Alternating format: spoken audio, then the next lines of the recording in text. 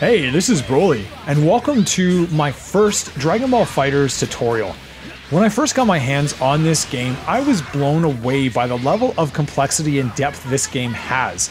And one of the things that I found really interesting from the get-go was the effects of smash attacks and how they affect other properties in the game. And the purpose of this video is to walk through and share some of my insights. Before I get started, quick heads up that this video assumes that you have a working understanding of fighting game notation, so if that's new to you, I've added a link in the description to a beginner's primer. First off, by smash attack, I'm referring to any move that has the launch property and then the automatic super dash follow-up. Most characters have 3 to 4 different smash attacks. Your standing heavy, your crouching heavy, 5H and 2H, the last hit of the light auto combo, and jumping down heavy. Smashes come in all shapes and sizes, but when you get right down to it, there are only 2 distinct types. There's a side smash and an up smash. In general, most characters standing heavy is the side smash, and most of the light auto combos, the crouching heavy, and the jumping down heavy are your up smashes. So now that we're on the same page as to what exactly a smash attack is, here are the 2 rules that define how smash attacks impact the properties of other moves for the duration of your combo. Rule number 1, any smash attack, whether a side smash or an up smash, will remove the smash and wall bounce properties for the duration of the combo. The fact that you can only use 1 smash attack per combo is precisely why you can use multiple jumping down heavy attacks in a single combo, and this is what makes the standard universal bread and butter combo possible. Another big change is that the attacks that typically cause a wall bounce in the corner will no longer do so after a smash attack has been used. Here are a couple of different examples featuring Goku Blue, Hit, and Bardock. Let's begin. Over here.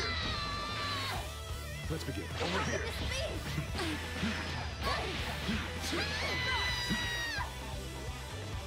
Here comes the sun.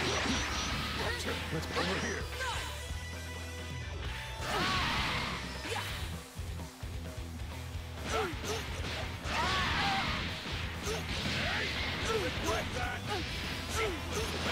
That's surprising.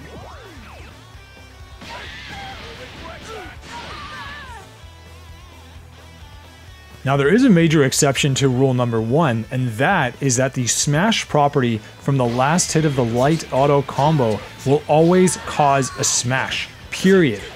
Even if another smash attack has already been used in the same combo, that last hit will still cause that smash effect.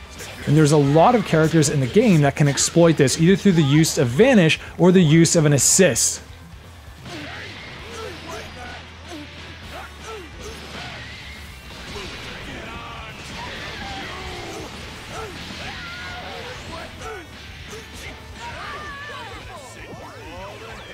And finally, rule number 2.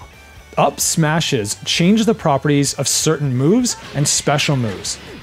This is the reason why jump heavy will cause a sliding knockdown after an up smash attack like crouching heavy or jumping down heavy has been used, or even from the light auto combo, but not from a standing heavy or any other combo starter.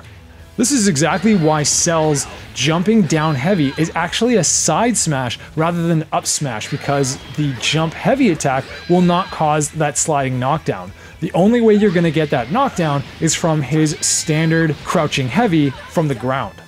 Now, in addition, up smashes can also change the properties of certain special moves. And again, here's a couple examples. Bardock's 214M, his spinning back fist, will cause a sliding knockdown, but only after an up smash has been used. Another classic example is Trunks' 236M, Shining Slash, normally causes a sliding knockdown, but not when it's used after an up smash.